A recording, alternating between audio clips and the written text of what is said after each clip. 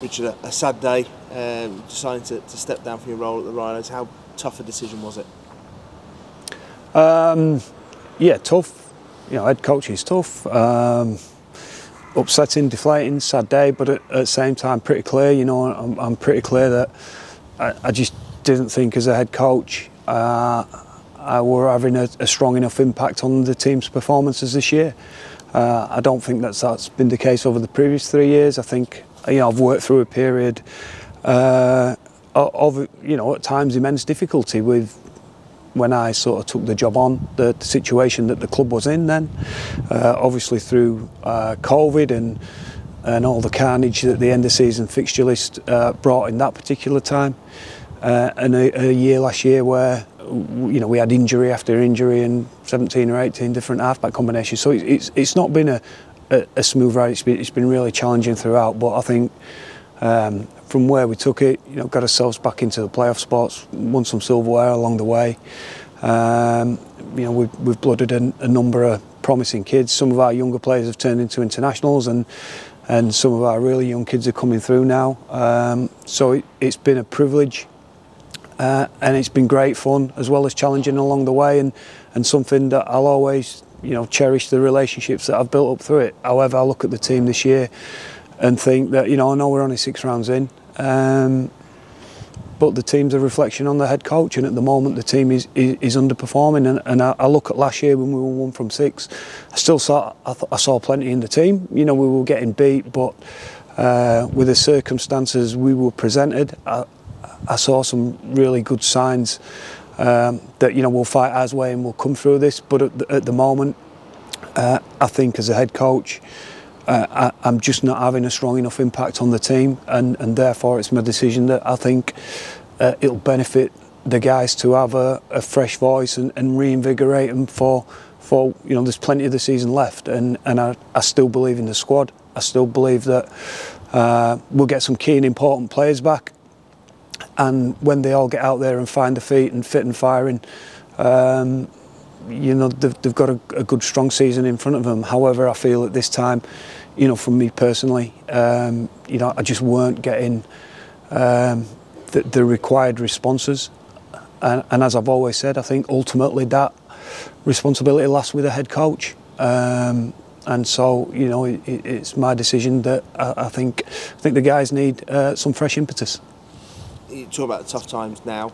You'll have some time to reflect over the next coming weeks and months, yeah, and things like that. But as you stand here now, you must take a great deal of pride of what you've achieved with the Rhinos, and enjoyment along the way from that. You've had a lot of coaching jobs, but to be Leeds Rhinos head coach, to win a Challenge Cup, to take the team back into the playoffs. Yeah, absolutely. You know, tremendous pride and really privileged. As I said, the guys that were involved in that cup win, you know, part of one of the greatest days of my life. And, you know, I talked about it in the press conference there. You know, it's an easy job because it's a superb club. Head coaching's hard, you know, and any head coach will tell you that. And I think the chat we had earlier, it's 3 years. It doesn't seem like 2 minutes since I took the job, and it's 3 years down the track. And in that 3 years' time, I think only one club has not had a change of coach in that period as well. So that tells you you know, I guess the precarious nature of this occupation. But one thing I've always done is sort of try and be honest and true to myself, and I think it's for the betterment of the team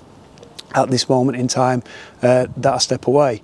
I'm certainly not angry or bitter. I'm actually really proud that as a young guy that loves the game, that coming through, I've had the opportunity to coach what is a truly magnificent and, you know, giant historical club in the game. But at the same time, I'm also a realist as well, and as I say, for the reasons I've outlined earlier, you know, I just feel a change of voice for the guys will be really good at this moment in time. So a sad day, yeah, a sad day, but at the same time, that's professional sport, and that is the world that we live in, and it's what comes with this occupation. And you know, a pretty unique opportunity to be able to stand in front of your players this morning and tell them and explain to them your reasons. Coaches sometimes don't get that opportunity when they leave a club, and for you to be able to explain that must be good. You can leave on those terms. You say there's no resentment. Just honesty, just real honesty. you know, when the job starts to have a negative impact on you, I think you know that it's time. And as I say, I'm watching a team what at the moment, you know, he's not playing well and got some confidence issues and anxiety about it, but they'll get that back. You know, they will get that back. And you know, I just wanted the boys to know that, you know, there's no blame, there's no anger.